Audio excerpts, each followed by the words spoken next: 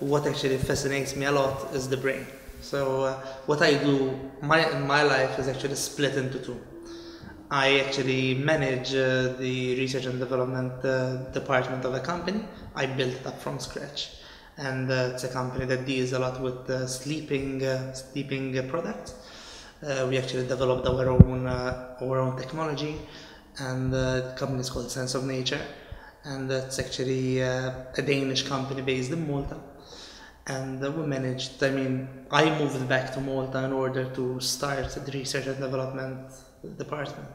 And apart from the work I do at Sense of Nature, I also have this company, M.IET Research. And what we do here is also quite unique in its own sense. Because what we do is we do something called neuromarketing. We have a number of clients, and what we do, we get people here, we get actually clients that want to promote a new service, a new product, and instead of going the normal consumer behavior route, we actually do something a bit more different and a bit more innovative. We actually wire up a group of people. We record their brain waves, we record their heartbeats, we record their galvanic skin response, and we record also their eye tracking. So how the people actually, their eyes behave, because that actually tells us a lot of information. And we actually come up with actually these answers. Whether the product is successful, whether the product triggers some certain emotions, whether the product is found to be very boring by the people. And we get back to our clients and give them these information. Now this is much more, an article in Nature Neuroscience described this method as being 300% more effective than normal surveys, because this doesn't leave space for error, space for lies, and space for other type of errors that are actually encountered when people are filling up surveys and stuff like that. That is what we do here. Apart from that, we are also commissioned by a foreign company to develop software related to brain analysis. In order to be in the brain sciences world, a person would need, first of all, to have a lot of motivation and persistence. And apart from that, people can come from a number of different fields. You get the people that actually studied more, come from the psychology aspect, and you got the people that come more from the electrical engineering and neurophysiology background.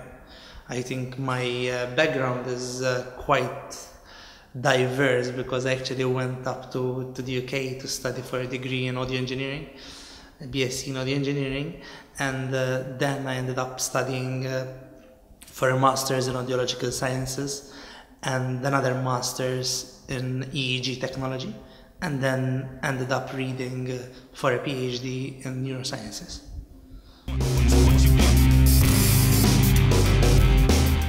Another article on Forbes quoted the area of neurosciences as the most growing area currently in the world. So I expect that from now to 10 years time, the situation is going to change a lot. And being here, from this time is also quite exciting. So I do recommend that more people get interested in neurosciences, because it's one of those areas that cannot be pigeonholed as a single area, but it's something very, very diverse and that gathers together a number of disciplines. So it doesn't matter if a person is very interested in the computing side of it, in the psychology aspect of it, or the medical aspect of it. There is space for everyone to collaborate together. What I do here, I employ with me, people coming from the engineering background, people coming from design aspect. It's a very, very nice environment to work in. It's very, very different than other companies or other different areas, and because actually it integrates everyone. Unfortunately in Malta yet, we're not very much used to have these kind of cross disciplines merging together.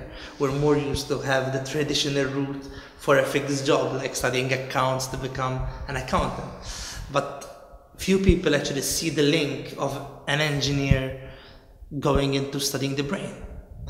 Unfortunately, because in reality the brain actually works like a machine. I mean, and by actually not realizing that, I think at times some people can be very insular in pigeonholing a career. And so actually I think it's a very exciting time, I mean, to actually be in this particular area. However, it's quite rewarding, but it also takes a lot of sacrifices, because at the very start it's not that you're going to get on a very high scale, but it actually gets quite rewarding also financially in the due course.